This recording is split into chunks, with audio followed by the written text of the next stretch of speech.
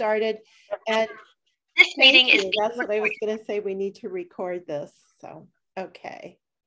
Very good. Wait, Christy, get Christy in here.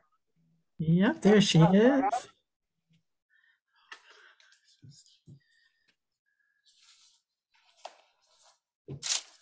Okay. Well, first of all, I want to welcome you to our March meeting. Someone asked if we meet every month, and typically, yes, we do. So this is what we're going to do tonight. Can we have the next slide, please? Okay, I want to welcome our newest members. Karen Cox's name is not on here because Karen, we welcomed you before, but Jennifer Mapes, Diane Grove Ackerman, and Jason and Catherine Du Bois are all new members, and it's great to have you on board with us. And then let's not forget the horrors that are occurring in Ukraine. You can't not know about them. I wanted to share with you, if you're looking for a way to contribute to help out all the people there and the refugees who are leaving the country. Here are 4 organizations, and there are thousands of organizations, but these are 4 national and international organizations that have been vetted that we know are actually doing what they say they're doing with donations that go to them for the Ukrainian people. So if you're interested, please contribute because they need lots of money. That's the one thing they really need at this time. I wanted to give you just a quick update before we start tonight's program on fair districts. And there really isn't an update on fair districts because there are a lot of things in the air. One is whether the new legislative map is going to be accepted by the Supreme Court. The Supreme Court is still waiting to hear why the commission didn't do what they were supposed to do the last time. So things are in the air. LaRosa's office and other people, legislators, commission members, whatever, are talking about, well, maybe we can postpone the election, move it from May 3rd, make it a little bit later. Maybe we can change the time we need to allow for the people overseas who get ballots to receive their ballots. So nobody knows what's going on. I think tomorrow or Thursday, we're supposed to know something from the Supreme Court, but it's mostly unknowns. But I did find a quote today that I think is so funny. I wanted to share it with you, and it's from somebody named Tyler Buchanan. And he says, it's going to be the year 2049, and we'll still be seeing headlines like Ohio Supreme Court rejects 130th congressional map attempt, and lawmakers seek solution for holding primary election from decades ago. So I thought that was so perfect that I wanted to share it with you. Okay. Debbie, yes. Debbie, that young man was one of the testifiers. He drew a map, and it made a lot of sense. And right. Representative Culp, or Senator Culp, whatever he is, was very approved, or had good things to say about it. So, and he actually was there 2 different watch party days. Now that you mention it, Fayan, I saw him, and his maps were good, and I was almost embarrassed on behalf of the commission because after how many times and they were good, and they were solid, and Cup even sort of agreed. I mean, he encouraged him to keep doing what he was doing, but they never considered them. And that was the case with all the other maps that were presented. And I just thought, this is wrong. But I'm Right. glad you said that because I thought the name was familiar, but now that you mentioned it, I saw both of his presentations. So thank you. He looked very young, and He in sure fact, I did. think Iris made a cute comment. Is he 12 or 13 or something like that? Yeah, that's But right. he really was very articulate about what he was Mhm. saying. He was. He was very good. So thanks, Fan, for that comment. Okay, let's get on with tonight's program. We have two presenters, Marquise Seward, who is with Kent Social Services, and Anne Marie Noble with the Haven of Portage County. And they're going to talk about human needs in our county and some of the ways that they are helping to fulfill those. So Marquise, you're up first, and I'll turn it over to you. Okay. Thank you very much. Thank you for having me tonight. I greatly appreciate this platform of being able to talk about what we do, who we serve at Kent Social Services. Many of you may not know, Kent Social Services, we are the only food program within the city that offers our clients both a pantry program as well as a food program, hot meals. I do want to mention that we are part of a larger agency. We fall under the umbrella of Family and Community Services. So with that, we are one of the two food programs under that umbrella, Center of Hope being the other program. Many of our clients that we serve, they receive SNAP benefits. And what does that mean? SNAP is the acronym for Supplemental Nutrition Assistance Program.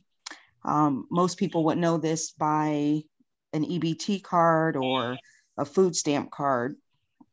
Clients that receive these benefits, it's really to supplement their income as far as being able to buy healthier groceries, which ultimately leads to healthier choices. So we see a lot of seniors that come through. We serve a lot of just individuals, a lot of households, anywhere from 35 to 40 households. And that is also based on a monthly basis. I think it's also important for people to realize that we do not have a permanent source of funding. So we really depend heavily on donations. And some of the ways that we get those donations is locally. We get some, we get a percentage of income from United Way. 20 to 24% of those funds come from there. So we are able to buy our food. We do not spend any of our donations on taxable items. So again, when, we put something out on Facebook, for example, like today we had something out there talking about diapers. Those are items that are usually donated to us. So again, we don't spend any of our dollars on any taxables. So again, we really depend heavily on donations from our community. Another way is food drives. Food drives are very important to us.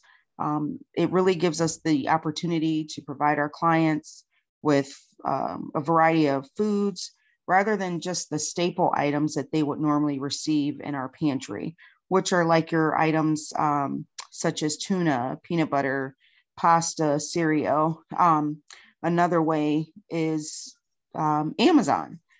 We get a lot of, donations, people that are out of state that still want to contribute, whether it is monetarily. It's very convenient to send food items through Amazon. So we found that to be very helpful. For clients to be eligible to receive food as far as our pantry, they do have to have an income or their household must be 130% below the federal poverty level. So that's about $1,245 per individual. So a lot of times, you know, we have clients that will come in. We do not ask them to provide proof of income. It's just really basically on an honor system. And we find that most people that do come visit our pantry are really there because they truly need the help. Another thing we keep track is through a system, an online system that we have is called Pantry Track. So this keeps track of all of the clients that we come in. It keeps track of how often they visit our pantry, their demographics. It keeps track of all of that. It also provides emergency assistance. So again, you know, that's a good feature that we have to keep track of who we serve and how often we serve. So those numbers can be used when we do apply for that needed funding. As far as our hot meals go, right now we are still serving hot meals out of Trinity Lutheran Church. When our renovation started last year, we were only supposed to be at Trinity Lutheran from April through September. Things with COVID, materials got behind, and COVID and, you know, things of that nature. So that kind of pushed our time back. So we've been serving our hot meals curbside at Trinity Lutheran almost for a whole year. So that was definitely not planned. And they have been more than accommodating to us. So I definitely want to give a shout out to them.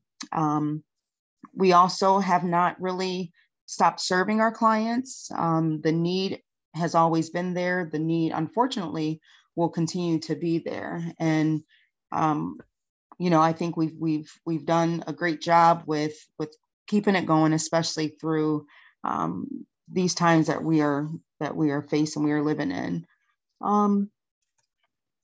With that being said, with our renovations, I know a lot of people are asking, you know, when will we reopen? And unfortunately, I do not have that answer. We have a couple more things that we have to do to get our occupancy permit. We have to provide an egress door inside of our building.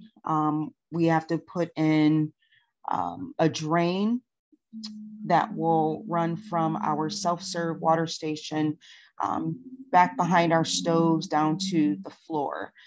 Once we get that, the last thing is just getting our new dishwasher calibrated. And then we should be able to get those permits, get our permit from the health department. And once we do that, we will be fully functional.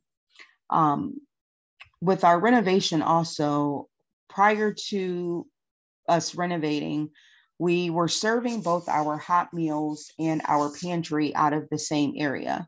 So we try to come up with something to where we wouldn't have to stop serving our hot meals during that time that, stop serving our pantry clients during the time that we were serving hot meals, because it was all being done within the same area.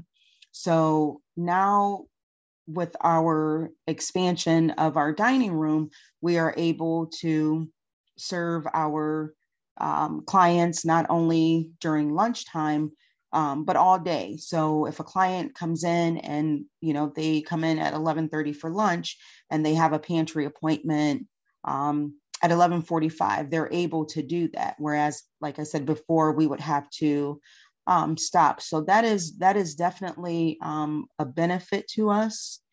And again, the need is there. The need, unfortunately, will always be there. But donations and just the community, the generosity of the community, we are able to keep filling that gap. And again, like I can't stress enough that we really do not have a permanent source of funding. So we definitely depend and appreciate those donations that we receive. So.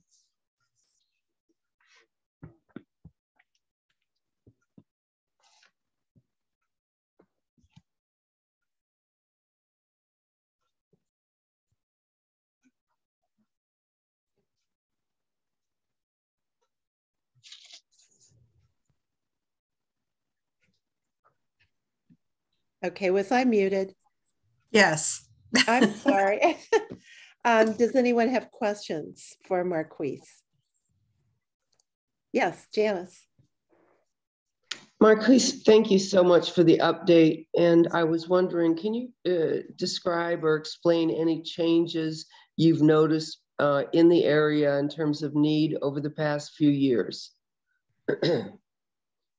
Well, again, it's one of those things where the need is always there. Sometimes month to month, we keep track of how many clients we served as far as our pantry, as far as our hot meal program. Sometimes the numbers go up. When COVID first hit, our numbers really almost tripled.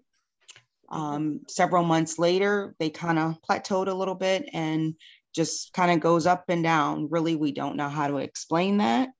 I will say that we definitely do not see the numbers based on the eligible individuals, households, I should say, that are actually eligible. When you think in terms of the children that receive free and reduced meals, that number is significantly high, but we don't see that in our pantry. So I don't know if it's, sometimes people don't know exactly what we do, or individuals that are just moving to the area are unaware that the food pantry exists. It's really, really kind of hard to tell, but the numbers they fluctuate.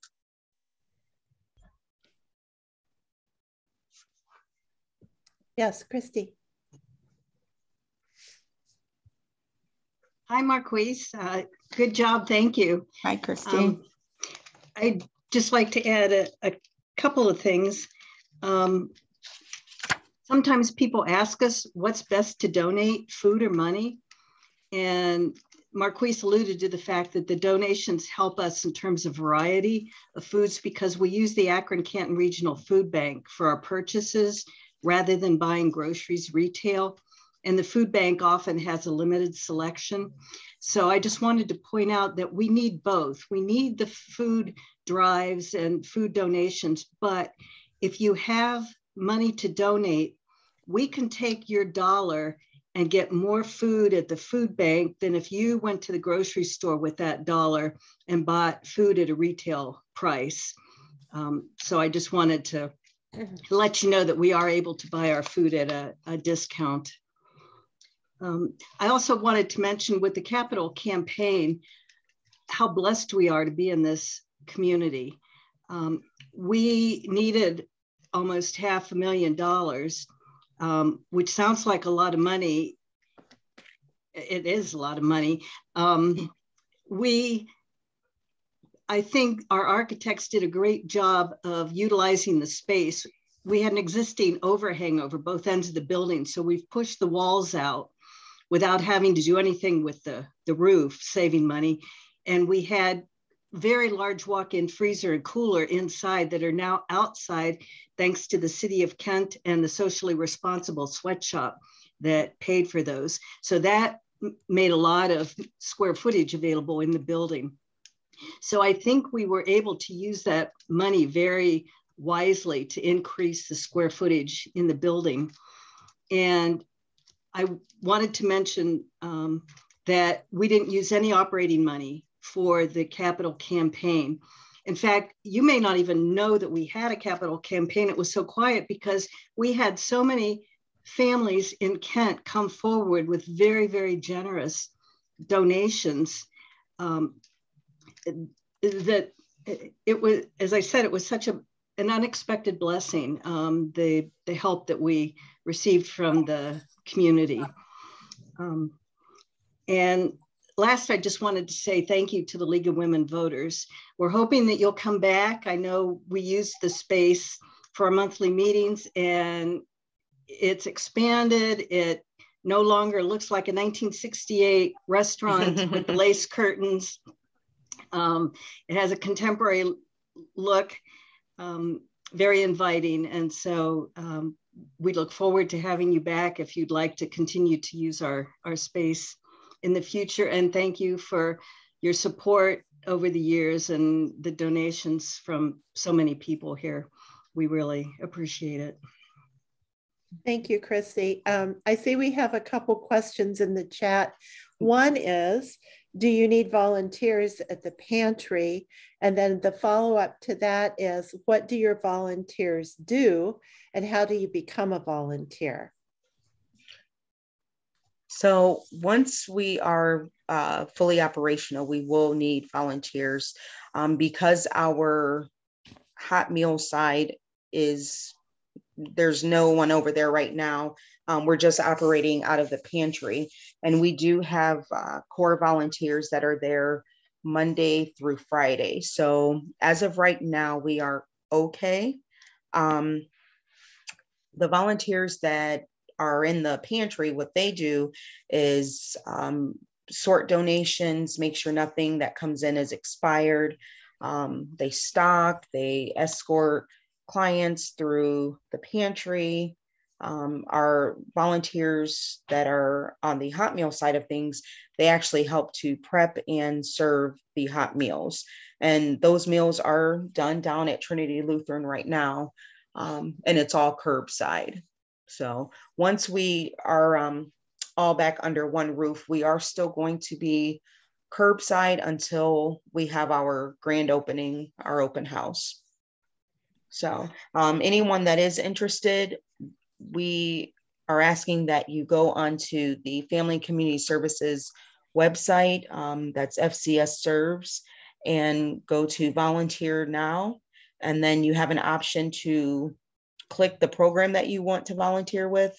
And then the volunteer coordinator will actually reach out to you, get some information, and then send that over to us at KSS. Thank you. You're If you welcome. have any more questions, because I may not see you if you raise your hand, please put them in the chat and we'll pull them out of there. So Marquise, thank you so much for that information. Christy, you as well. And we will turn this over now to Anne Marie Noble. Thank you. And I just have to say what a pleasure it is to be on the same platform with Christy and Marquise. As I don't know if you know, but we used to all work together when I was at FNCS. So they are continuing to do a phenomenal job under circumstances. And I can certainly sympathize with wanting to get our business open and moving. I'm representing the Haven of Portage County, which is the newest homeless shelter. And like Kent Social Services, we've hit some stumbling roadblocks along the way with our construction. Part of it, again, goes back to COVID, funding, inspections. You know, you think you've got it all, and then when an inspector comes in, it's like, oh no, you got to do A, B, C, and D, and you know, you're back to the drawing board, and it doesn't always happen overnight. So I'm going to say flat out, I don't know when we're going to open up. You know, it's up to our general contractor as far as moving things along, and I have not had an opportunity to have a conversation with him as of late. So I'm hoping by April 1st, but part of that is going to be dependent upon the weather, because we have to put an egress sidewalk off from the women's dorm out to the road, so that in the event if we needed to evacuate from the women's dorm, they would have an access way. And then there were three other minor things that we're waiting on being corrected, and that's through the electrical department. So with that being said, we will be able to accommodate 64 individuals once we do open. We have a women's dorm, a men's dorm, and then we have 2 separate rooms, which will be for families. You never know how many you're going to get of either side. So we've kind of split the beds down with the ability to, you know, if we need more on the women's side, we can put them on the women's side. If we need more on the men's side. It's really hard to describe how it's set up, but as someone comes to the door, once we are fully operational, we have a security system. We have 16 cameras. There's cameras in every room except in the restrooms. So, and then we have a main screen that who's ever at the intake desk can see everything that's going on. When someone comes, we have like an iPad that we can have a conversation with them prior to letting them in. Once they come in, we'll be able to do background checks. I just recently signed a contract with an organization that says Protect My Ministry, and we'll be able to do background checks on volunteers as well as the guests that are going to be staying with us. Our goal is to make sure we provide a very safe environment. So we want to make sure, because we're going to have families and women on one side, that we don't have sexual predators or anyone that has had a recent domestic violence charge, or anyone that has any open charges, because then we would be considered aiding and abetting, and we certainly don't need to be doing that. The folks that will be coming into us, I just want to stress that we're not a flop house where you can just come one night and stay.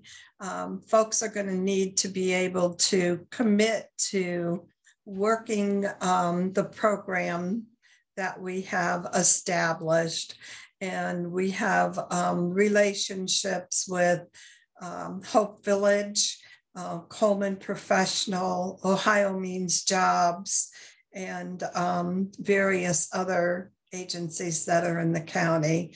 So one of the things we know is there are other experts out there, and we don't need to reinvent the wheel when we can bring them in as partners. As you come in the front door, there'll be, well, there is a computer lab. We have 3 computers set up. So folks staying with us can do job search, get email, and things like that, build their resume, work with folks from Ohio Means Jobs. I wish we could, you know, have a meeting there sometime so that we could actually see what the facility looks like. We also have a social area where folks can watch TV, play card games or board games or read. There's a dining area. We have 6 tables for dining. And then of course we have a beautiful brand new kitchen. I was able to get a capital grant, and Randy Kleitz was instrumental in introducing that for us. And of course, Gail picked up and made sure that it was pushed through. So we're very thrilled about that. The thing is, we couldn't use it for construction, but we could use it for furniture. And we couldn't use it for computers either. So we were able to use it for furniture and appliances. So that gave us the ability to buy all brand new appliances. So we have 2 gorgeous stoves, a griddle. We have freezer, refrigerator. And of course, there's never enough room, but you know, you make do with what you have, but we don't have to worry about having used equipment and worrying about them breaking down. So we're really blessed to be able to have that.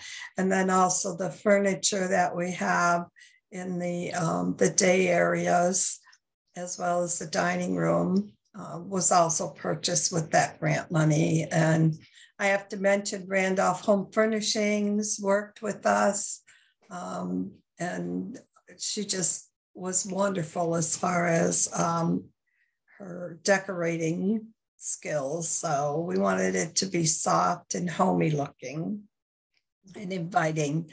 We also have a chapel, or you can call it a meditation room, that folks can go in if they just want to, have some quiet time by themselves. Or we also have a relationship with some of the different churches in the area, if they would like to come in and, offer some spiritual guidance for the folks. Okay, going up to the second level, on the left-hand side, there are, I should say, 2 showers and a restroom. One of the things that we've learned over the years is there are some folks out there that have some severe mental illness, and they just can't be around anyone else. And so they're not going to necessarily want to stay at the shelter, but they may want to come in and get showers and wash their clothes. So not only do we have those showers available, but we also have washers and dryers available that were donated by Myers Appliance. So this has been very much a community-minded project. And we also only exist on private donations. So we're not taking any HUD money, because then when you take HUD money, you have to dance to their rules and regulations. And we want to make sure that folks are able to move themselves along and be more successful. And we know it's not going to take 30 days. Habits are really difficult to change. And it might take somebody 6 months, as long as they're working the plan. And if they need a mentor to walk along beside them, we anticipate being able to provide them with those individuals. So we will provide meals. We'll do a breakfast and a dinner. I hesitate on the lunch because I know Kent Social Services is to the west of us, and the Center of Hope is to the right of us. And there's a bus stop right out in front of our facility. So we would hope that those folks would entertain going to those hot meals. But if they want to have something at our facility, we would definitely, make sure that we would have food available for that. One of the things that we've learned along the way, and I know Christy and Marquise will agree with me, folks don't necessarily want to hand out. They want to hand up, and they don't know where to begin if they've lost a job or lost their housing, maybe went through a divorce, and they just don't know where to start to find those resources. And that's one of our big items that we're going to be working on, is helping them to move forward, whether it's permanent housing and a job and their GED and things like that. So we do have one room that we call the community room, and that's where we can invite the different other agencies to come in and meet one-on-one with our guests that are staying with us. What have I left out? Oh, golly. I think that's about it. I think I've covered all the rooms and everything that we'll be doing. Volunteers, we are definitely utilize volunteers, especially in the kitchen and in the intake area.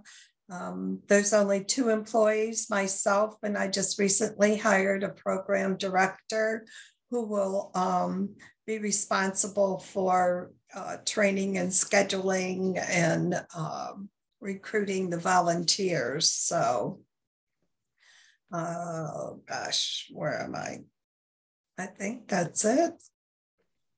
I'm sure there's questions. I'm good with answering questions. So, Anne Marie, I'll start with some of the questions that have popped up in the chat. How do you determine who's eligible to use the facility? Just by doing a background check through the program that I mentioned earlier, Protect My Ministry. And, you know, I don't see us turning people away if they have, you know, if they fit the criteria as far as not having any sexual predator charges against them or recent domestic violence. So. And do you get those results right away? Is it an instantaneous thing? Yes. Okay. Yes.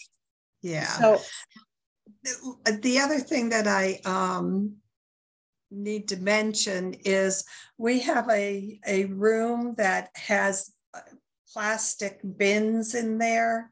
Each bin is numbered. All the beds are numbered. So the bins correspond with the beds. When they go back into the sleeping areas, whatever they have with them, whether it's a coat or, you know, they're known to carry backpacks. So all that will go in a bin and that will be locked because we want to make sure there's no drugs or dangerous weapons going back into those sleeping areas. So, and then we also have the mailboxes for each person that's staying with us. And those will also be numbered to correspond with, like if you're in bed number 1, then your bin will be number 1 and your mailbox will be number 1. Okay. Just following up with who can be there, there's a question asking you to talk more about the plan that they're required to follow.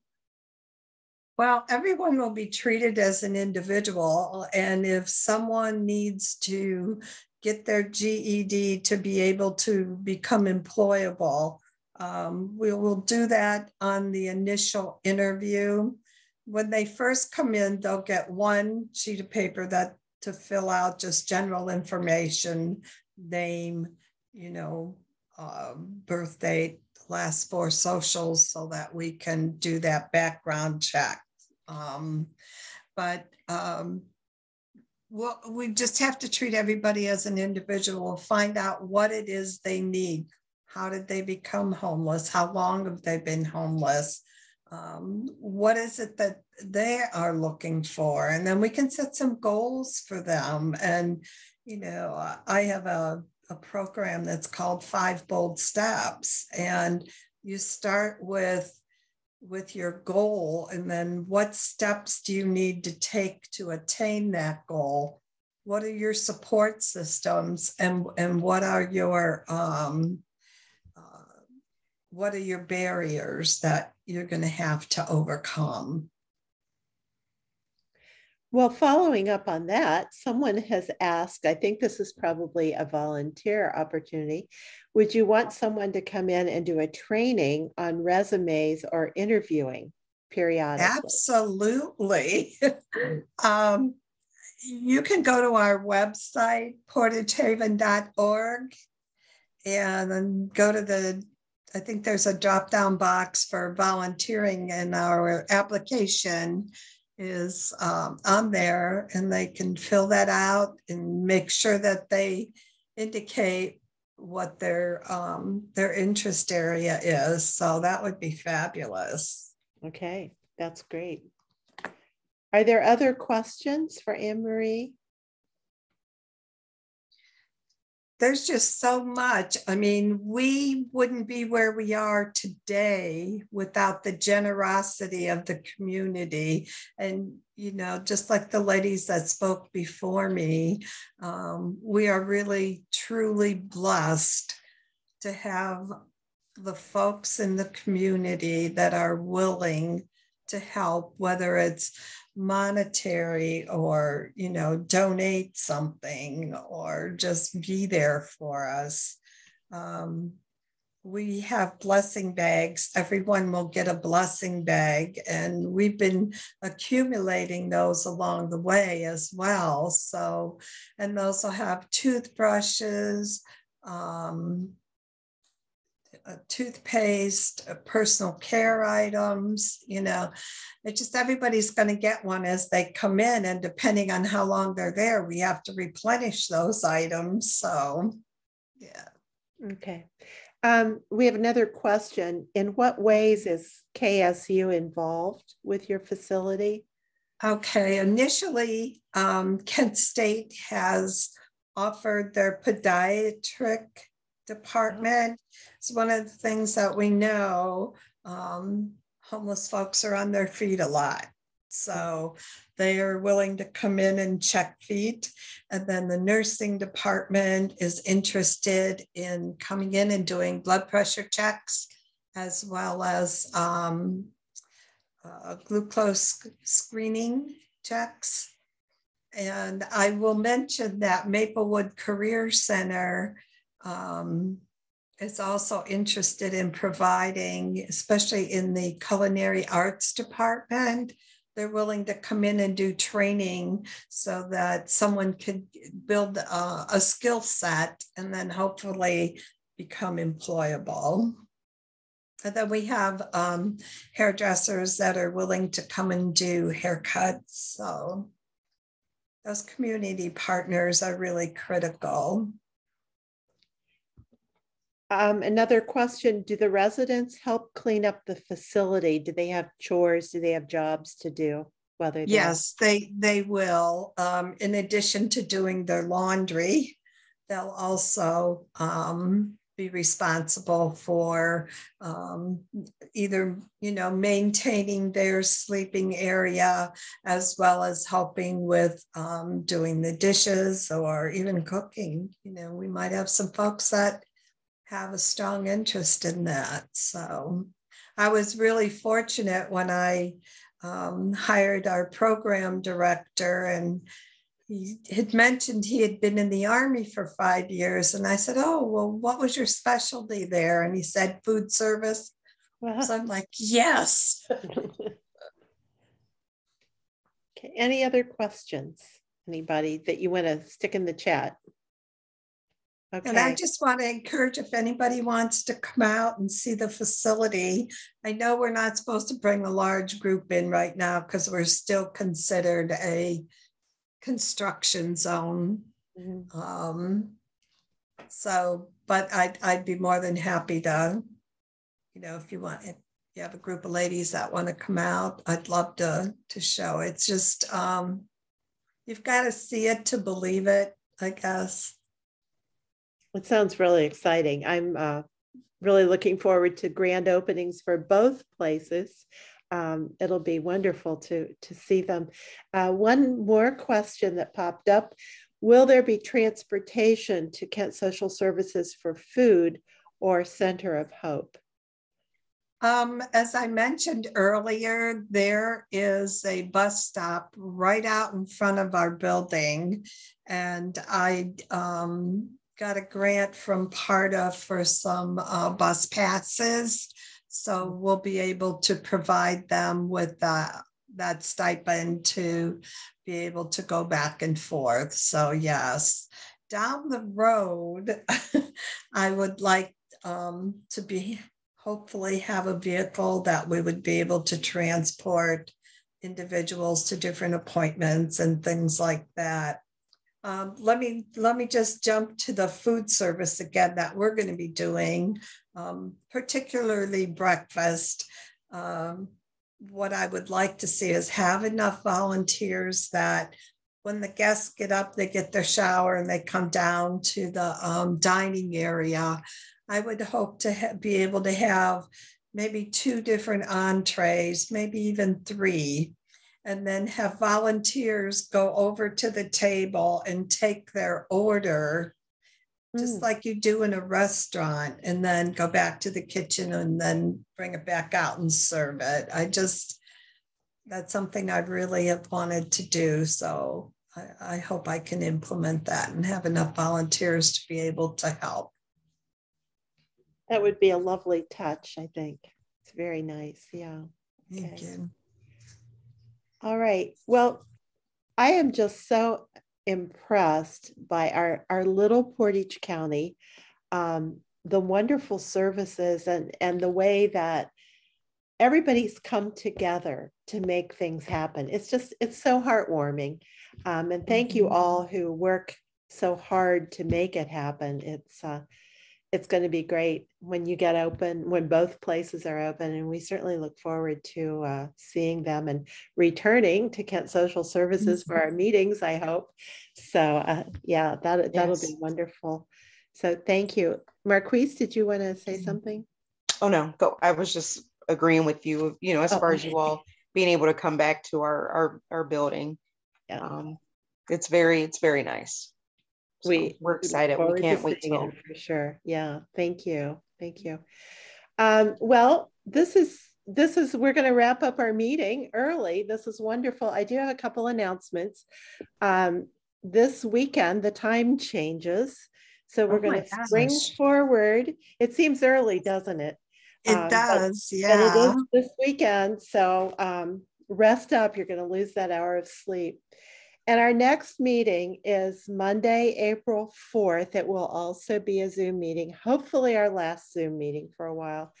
And it's going to be our annual look at our local positions and priorities. It's what our program will be for the next year. So I hope you'll all join us and bring friends. We'd like to have a good discussion. So that's what's on for April, and May is going to be a surprise.